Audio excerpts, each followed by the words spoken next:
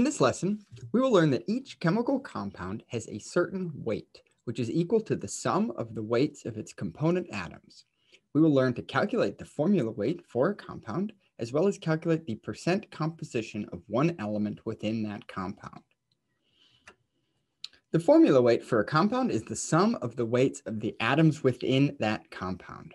There are many names for formula weight, shown in the yellow box. I think the most common name is molar mass, which we abbreviate MM. To calculate the formula mass for water, we add the masses of 2 hydrogen atoms to the mass of 1 oxygen atom. Recall that these masses can be found on the periodic table. The formula mass of water is 18.015 AMU.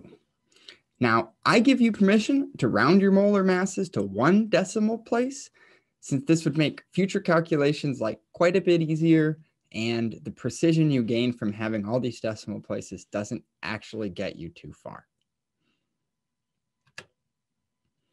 Have you heard that 60% of the human body is made of water?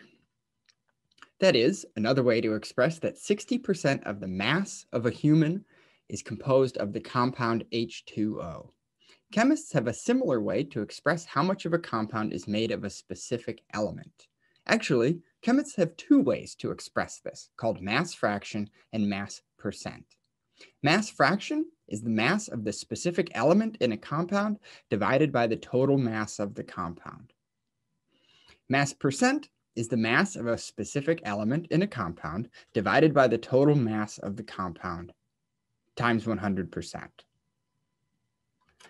Now, these equations are so similar that there's really no need to memorize both. I suggest just picking one of them, which one feels most natural to you, then using the conversion in the green box to go from one to the other. I personally prefer to use mass fraction since it works much better in dimensional analysis problems. All right, time to practice. Pause the video and calculate the mass fraction and mass percent of fluorine in calcium fluoride. And here's the solution. First, we need to know the formula for the ionic compound calcium fluoride, which we can get from looking at which groups these elements are in on the periodic table. The formula is CaF2.